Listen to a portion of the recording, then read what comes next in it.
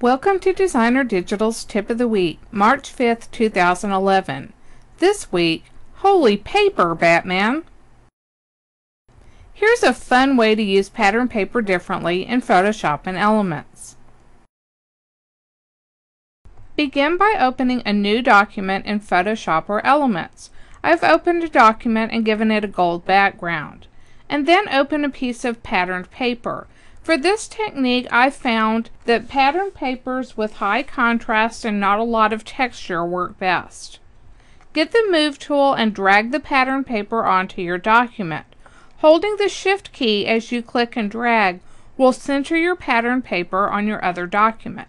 And then you can close your patterned paper. I'm going to go ahead and dock this and then press Ctrl T or on a Mac system Command T to get the transform controls.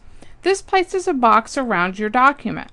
Position your cursor in the corner, and when it changes into a diagonal line with an arrow on each end, you can drag in toward the center of the page to make your pattern paper a little smaller than your background paper. In the full version of Photoshop, you'll need to add the Shift key to maintain the aspect ratio. And then click the check mark to confirm the size change. I'm going to go ahead and position this about in the center of my document. Add a drop shadow to the pattern paper using your favorite method. I like to use Katie Petit's drop shadow actions, so I'll just go ahead and add a drop shadow that way to mine. Next, get the Magic Wand tool and uncheck Contiguous here in the options bar. Click on an element of your paper. I'm going to click on the stars because that's the part I want to delete. Now when I clicked on one star, I can now see the marching ants surrounding everything on the paper that's the same color. Press Backspace or Delete on your keyboard to delete the selection.